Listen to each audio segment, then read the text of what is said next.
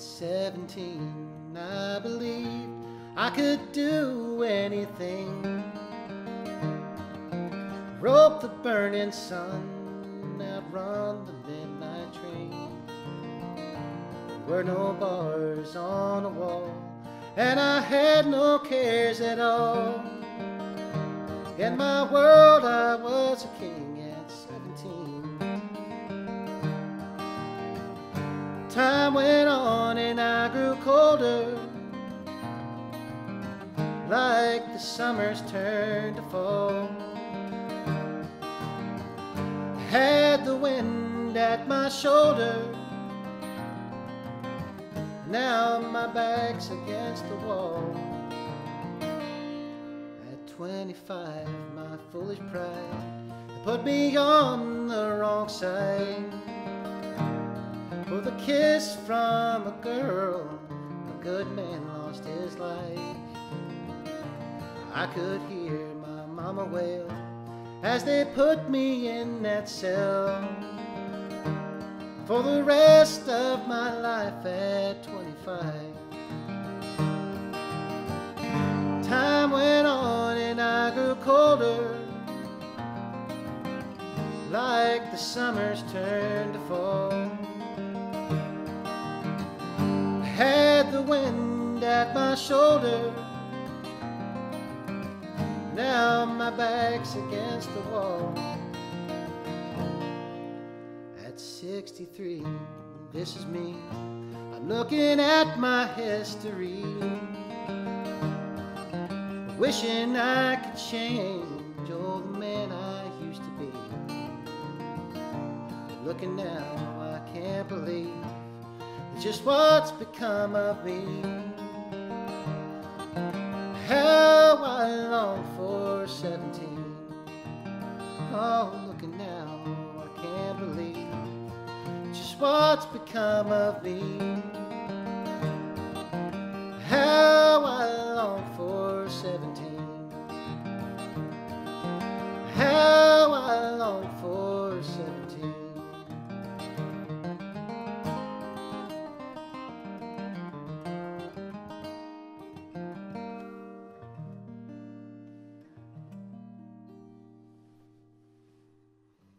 Hi folks, out there in Acoustic Guitar Magazine land. My name is Brandon Lee Adams, and I am live from the house in the age of COVID, and hoping that I can run through one of my songs here and break it down for the folks of you out there who would like to learn some of the skills that I'm using here in this particular song.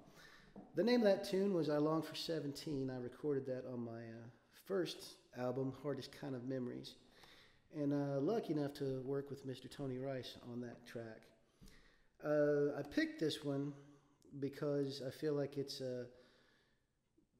related to the times right now. As far as musicians, we can't really get a bunch of people together, we can't really do a whole lot of socializing, and for that guy who goes out or that lady who goes out and plays solo on the weekends or the weeknights and trying to make it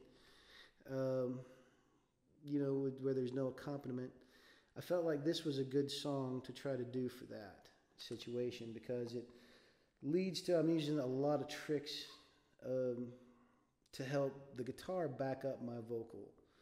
And I think I'll break this down. I'll try to break this down, this thought process that I have when I'm going in doing a song like this.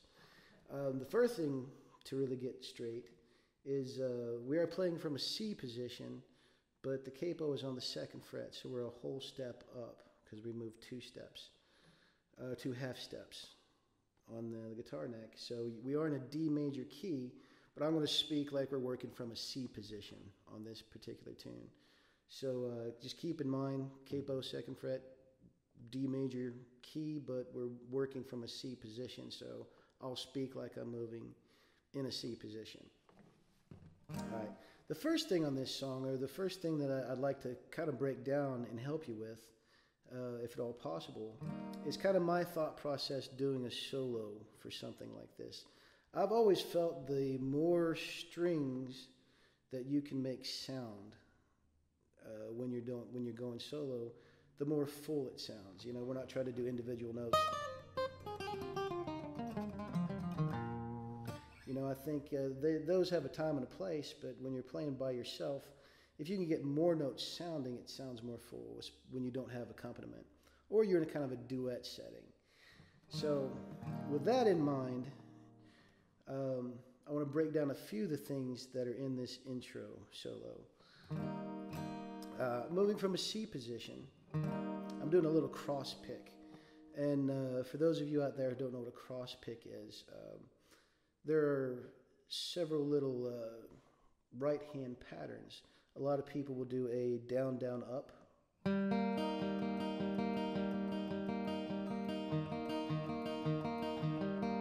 And some people will do, like, you know, this up, up, down.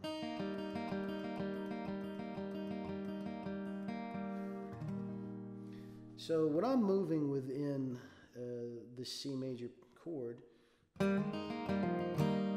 all I'm doing is a little hammer on here.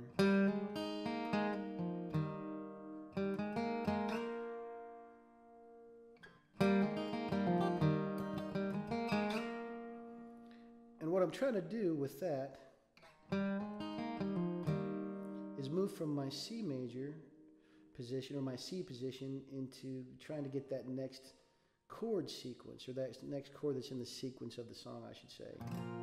So that would be a G.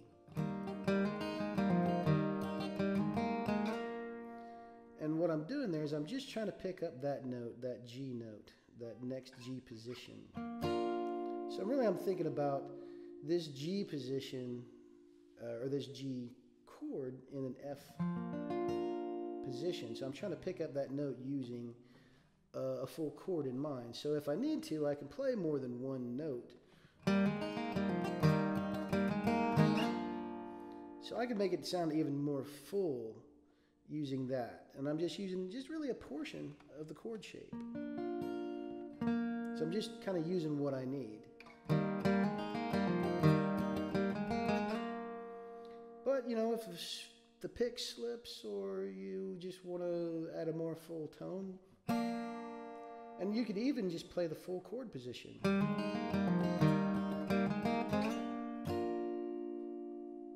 Okay. It's just a dealer's choice on that kind of thing, has always been my thinking. So we've moved from our C to our G. Now the next chord in C is in the sequence would be an F.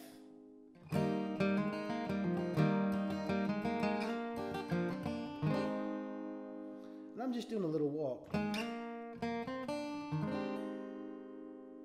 Let's see, I'm leaving this note open here. We get a nice suspended feel. So I'm just working that back down. So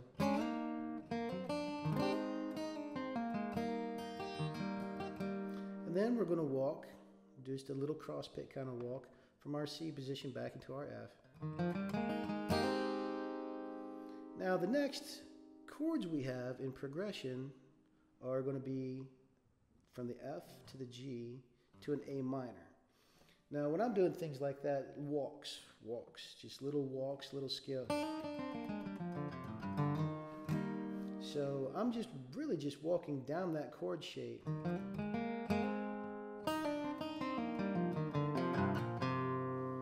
Now I'm going to pick up my G position right here. Okay, moving to the A minor. It would be an A minor like that.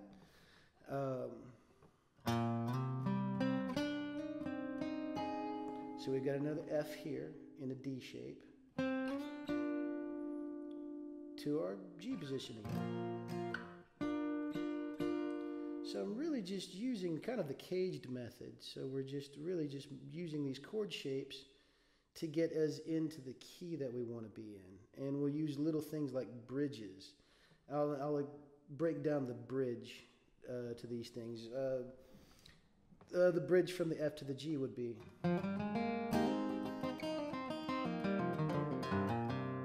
So that little walk, or a walk similar to that. So that's a little bridge, just getting us to our next chord.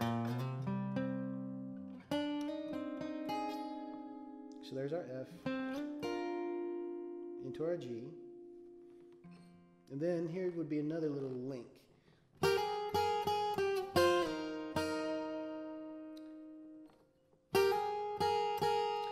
Now what I'm doing in that sequence, once again, that's going back to my theory of I like to have more than one string sounding in this kind of solo setting.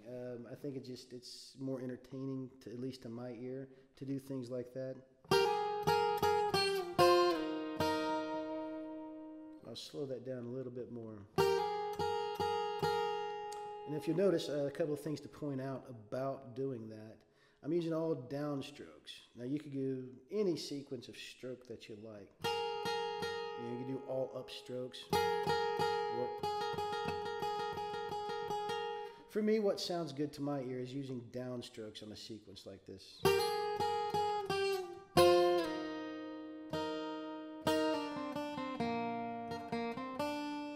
Now moving back into my F, instead of playing in F shape like this or an F shape like this with a suspended note, I'm going to be moving into what would be called a bar chord F.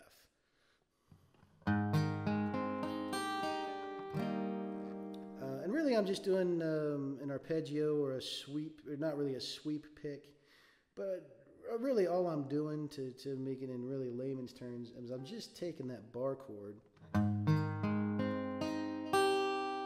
there's my suspended.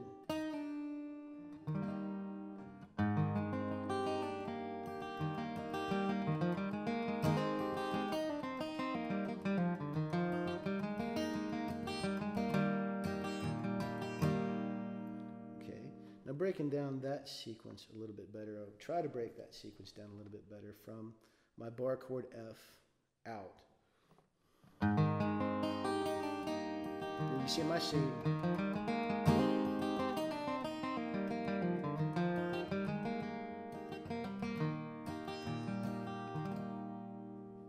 Okay, let me try to slow that down one more time.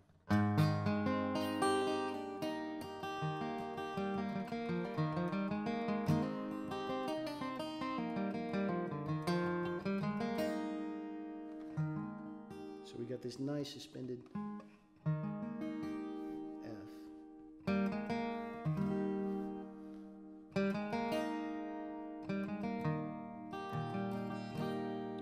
Alright, so let me try to put some of those things together for you in sequence. We'll pick it up from the G in.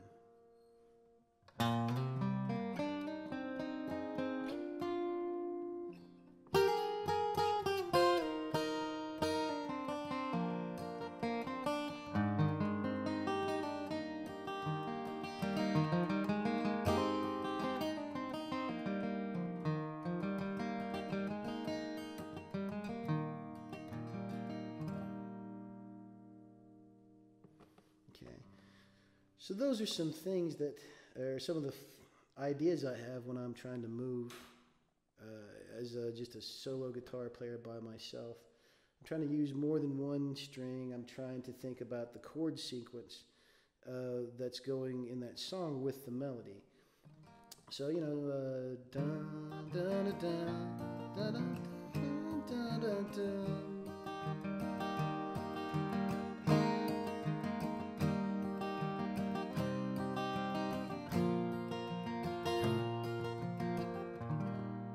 So when you're conducting intros or solos, you try to think a chord ahead, or maybe think 2 chords ahead. So that will help you, or that helps me when I'm trying to come up with a way to play a song that makes sense, that whoever's listening to it can say, okay, I can kind of hear the melody in there, or at least that makes musical sense because you're moving in the same pattern as the song is moving. So that's, in the nutshell, what I do. Another thing that I'd like to break down about a song like this is your rhythm stroke, you know.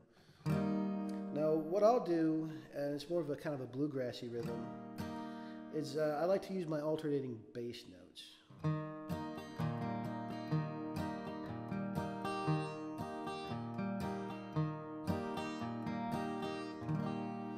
And kind of keep a feel of that alternating bass note going.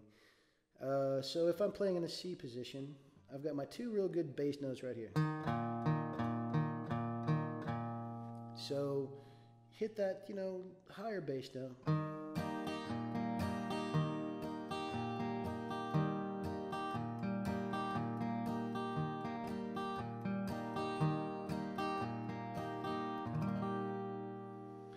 Okay, now I'll use different things in that, or different tricks within these rhythms, so it doesn't get monotonous or boring. And let me play through this without singing through a couple of parts and kind of give you some ideas, and I'll try to stop when something different comes up and maybe go into a little bit of detail as best I can on what I'm doing to try to break up the monotony of just alternate bass note.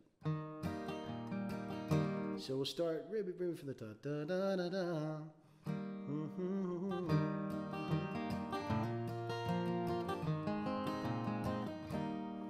Okay, so right there, da, da, da, da, alternate.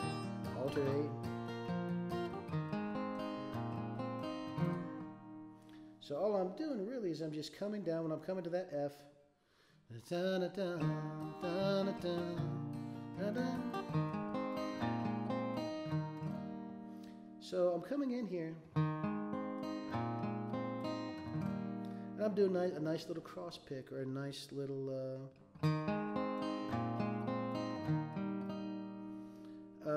just leading the voice.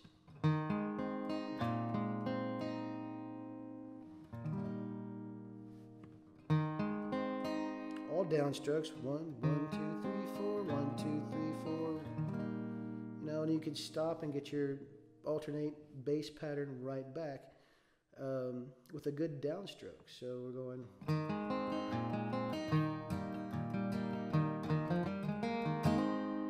Okay, now what I'm doing there would be considered a walk. And let me try to put this back in context, maybe back it up a little bit and put it a little bit more in context. Da, da, da, da. Alternate. Now here we go. Back to alternate. Now what I'm doing there would be called, at least in my world where I came up, we're calling that walking into the next chord. And that's just walking a bass note into our next chord, but it breaks up the monotony of that alternating bass note pattern. So what I'm doing is I'm really just taking these bass notes along the shape of the next chord I'm playing in, with a nice little hammer on there to try to add a little flavor to it.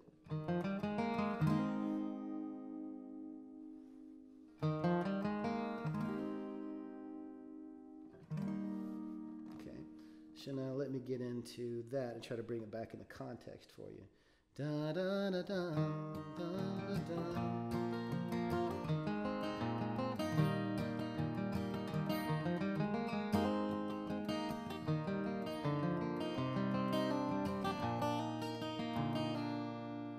Okay, now moving on to the sequence, what I'm doing. Wishing on a time. So now I know I've got an A minor coming up, so I'm walking from my C position to a G major position. And really what I'm doing there is I'm just trying to find accent notes. These are the,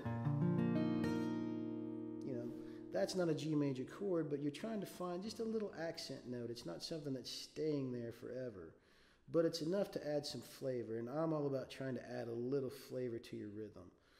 So let me take that back in context. At 17,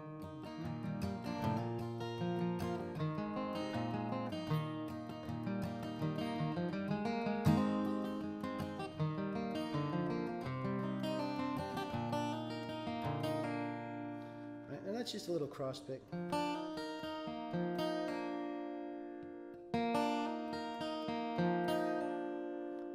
Walk back into the sea. There were no bars.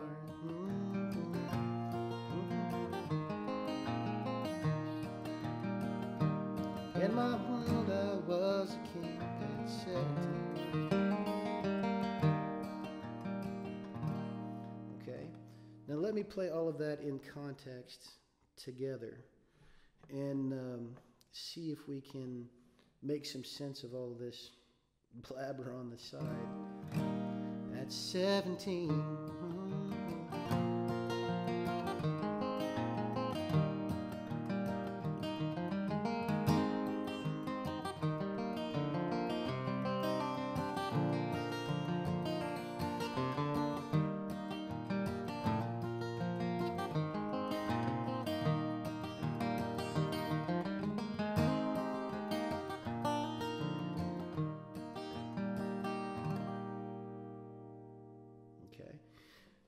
Now that's the choruses, not a super complicated song, or the verses, I'm sorry, not the choruses. Those are the verses. Every verse is really the same rhythm pattern.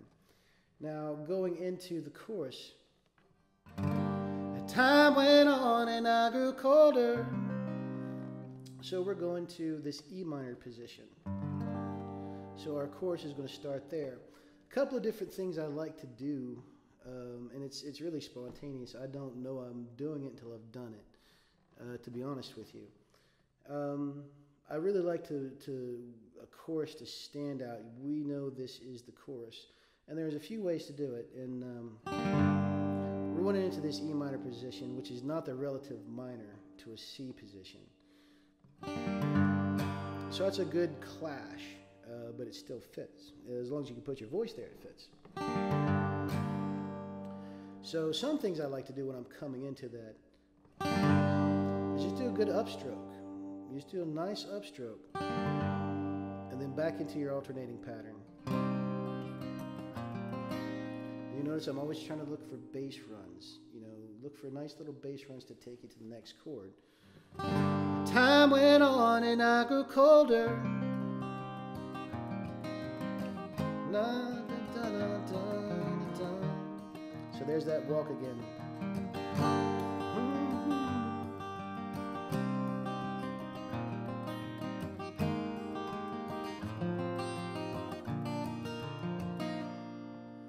Okay, now let me play that chorus again through at a moderate speed, and try to break down some of the things I'm doing when I'm doing that.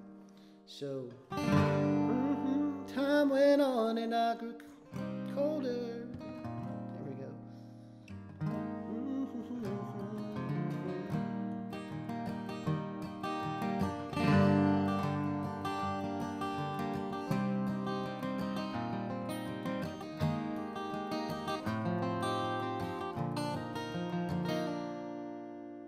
Okay, now a couple of things to kind of point out there to you would be moving into my E minor position.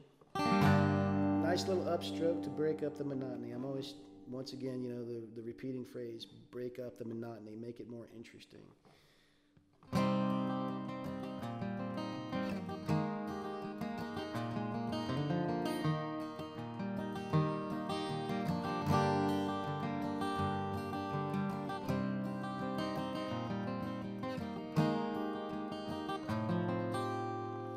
So now we're moving into a 2-chord, or some people call it an off chord. My grandpa was really fond of calling them off chords. But we're moving into a 2 flatted 7th chord, if that makes any sense, or a D7th position. But I voice my D7s a lot of times when I'm playing in a C position a little different, because I'm always thinking bass notes. When you're playing as a solo guitar player or solo instrumentalist, you're thinking about, you know, have that bass note always rocking, because it's almost like it sounds like you're playing 2 instruments if you can keep that busy. So I mean, you guys probably know, you know, this is a D flatted 7th or a D7th position, and it works. But for me, you're leaving out that bass note. So I've always loved to have that bass note in there. So all I'm doing is, and then we've got a nice little suspend right there.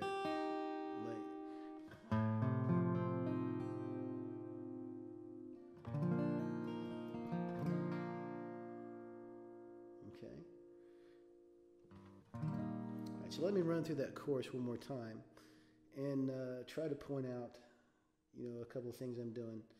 Again, let's do it in context and play it at a moderate speed so you can kind of follow me with that. So.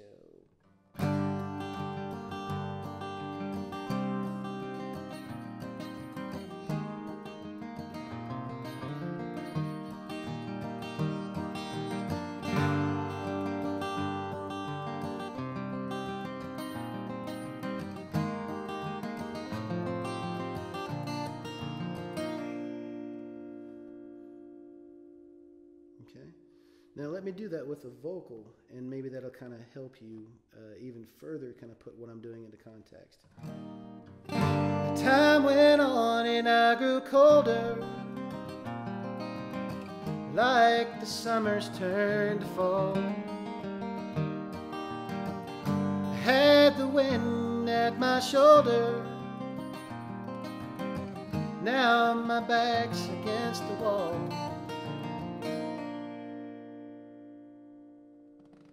Okay, and glad I did that, because now I'm forgetting to mention another important element, which is time went on and I grew colder, like the summers turned to fall. So doing something like that, doing a little fill the gap kind of thing. And what I mean by filling the gap is you've got space when you're moving your measures. Maybe this is, maybe we're doing a 4/4 time, or a 2/4 time, or a 3/4, or 6/8, or whatever. You want to complete your measure before you move to the next key. And sometimes the lyric doesn't go as long as the measure. And anytime I run into a situation like that, it's just instinct now at this point. I'll try to do a little bass run or a little bass walk or something to fill that gap where the vocal didn't take up the full measure. So in the case of this chorus, the time went on and I grew colder, like the summers turned to fall. So really all I'm doing is I'm moving back into my F shape, just to take up that extra space that the vocal cut out too soon on. I had the wind at my shoulder, now my back's against the wall. And then we move on to the next verse. I hope that this has been informative. I know this is a little unorthodox the way that I'm breaking this down. Not used to breaking these things down very much. I'm really trying to help you, or if you don't know how to do this, and if you do know how to do this, then this is old hat and you can move on. But these are some of the ideas and some of the arrangements or things that I'm thinking about when I'm writing a tune of this nature, something that I'd be comfortable just playing with just me and my guitar. And that's some of the philosophy that I go through with that. I hope this has really been informative to you guys. Many thanks to Kevin Owens and everybody at Acoustic Guitar Magazine for the opportunity to do this. And if you get a chance, you can follow me on Facebook, Brandon Lee Adams. Check out www.brandonleeadamsmusic.com. Check out my song, I Long for 17, on Spotify and Instagram and Pandora and all those wonderful things. And I hope all of you pickers out there are having a safe time and a fun time, and using this as woodshedding time for when there is no more COVID, thankfully, hopefully, and we can move on and go back to life as normal. God bless to everybody. Thank you very much, and hope to do this again sometime.